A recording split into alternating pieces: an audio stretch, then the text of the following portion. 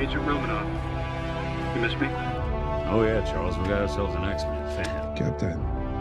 Your Highness. Captain, big fan, Spider-Man. Hey everyone. Hey guys, and welcome to 𝗪𝗁𝗃𝗀𝗀, your #1 source for all things films and movies. And over the course of the existence of the Marvel Cinematic Universe, we've seen a ton of cast members that fans have really grown to love.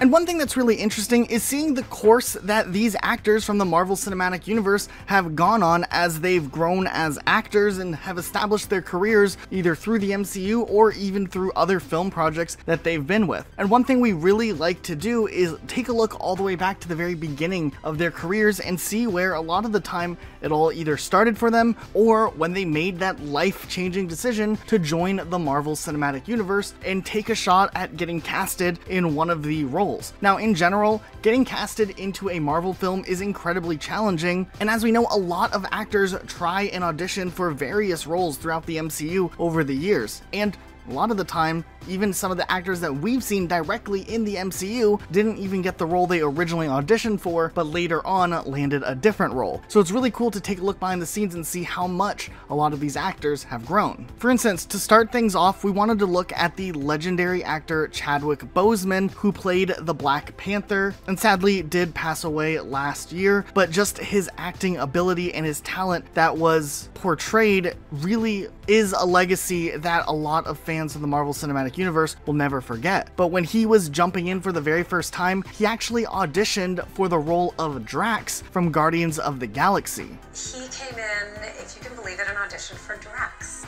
His audition is incredible because he took a character that was a bit goofy, a bit tortured, and he played him like a king. He absolutely played him with this ferocity and this dignity and this regalness that was not right for Drax. But then what ended up happening is they chose not to cast him as Drax and instead gave Chadwick Boseman the chance to possibly take up the role of Black Panther before Captain America Civil War, which is a bigger role than Drax, and it was just really cool that they had a vision that worked very well with this actor, and it was cool that he was able to create something so amazing and legendary, and his acting ability didn't end up going unnoticed. That day, every cell in my body united in one single purpose of one day destroying the man who took everything from me.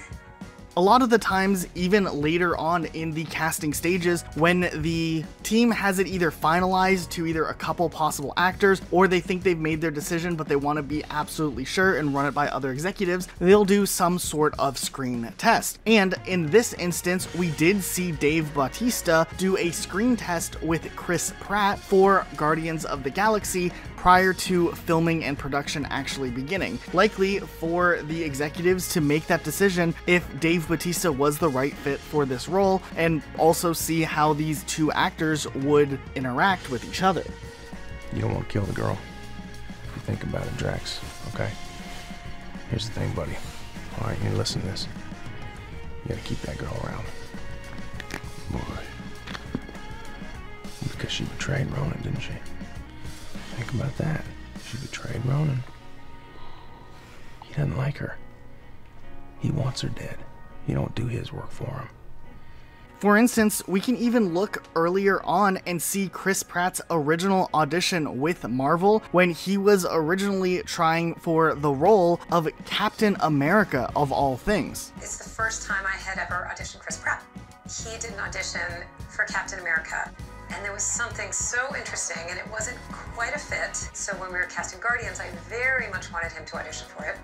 And we've even gotten to see some behind the scenes stuff from the casting director Sarah Finn, who's been involved in picking a lot of the faces and contributing to the casting process as to who ends up getting selected for the film. And getting to hear that Chris Pratt originally auditioned for Captain America is really unique, especially knowing he later landed the role of Peter Quill in Guardians of the Galaxy. Sarah Finn, you know, our casting director, she has such a good eye for what Marvel looks for and what they need in their actors to make these movies. That remotely sort of lean in on the one thing that we said about that particular character, and then she opens these brand new horizons that we weren't even thinking of. She's a great listener. We've also gotten to see a very interesting look of some of the early casting videos for Chris Hemsworth and Tom Hiddleston. I was separated from David, and Simon was nowhere to be found. Oh. Wait, when I discovered an especially rare breed of butterfly. And it's really interesting to see that Tom Hiddleston did in fact audition for the role of Thor first. And not only can we see some of the earliest footage, but we even see them doing some more stuff with him later on, which has kind of gone viral since then, and he jokes about it to this day, but it is really cool to see that Tom Hiddleston, while not landing the role of Thor, did end up playing Loki for pretty much over 10 years. So it's cool to take a look back at that early clip. For someone like Tom Hiddleston, who auditioned for Thor, and ended up playing Loki, who really came off the West End in London and moved into Thor to be the villain, people that bring a sense of joy to their work. We were kind of casting Cap and Thor almost at an overlapping period. Tom Holland was another actor that went through a vigorous audition process, as there were a lot of other actors considered for this role, and we remember hearing that at one point it seemed like Marvel was still deciding between 50 actors, and slowly those numbers started to go down until there was just a couple people in consideration for the character, and of course Tom Holland ended up getting it. But we know he had to audition multiple different times, doing various things like screen tests, auditions, and just a lot of involvement before they finally chose him for the role. Action! That's gotta be terrifying as an actor. Like, you're walking in with probably your childhood idols. Do I need to do that? I know we're on different teams. I just don't want to be disrespectful to you. You could surrender. Wait! Whoa, that thing does not obey the laws of physics. And obviously he got the gig. What are you doing here? It's about time we met. You been getting my emails, right? About the grant. The September Foundation. Right. Yeah. Remember when you applied? Seriously, kid, where are you from? Queen. Even Robert Downey Jr., who helped kick off the Marvel Cinematic Universe, was actually a high-risk actor for the film, and some of the executives were unsure if he would be a good fit and whether or not he would take the role seriously, and also were concerned with the possibility that he may be a flight risk for the movie. But they still gave it a go, and they gave him, just like all the other actors have had to go through, a screen test to see how he would personify and bring to life the character of Tony Stark. Onto the soundstage the day of the tests, he was singing God, I Hope I Get It from a chorus line as we walked in, and laughing and in great spirits and completely at ease. And he got in front of the camera and started singing the lines.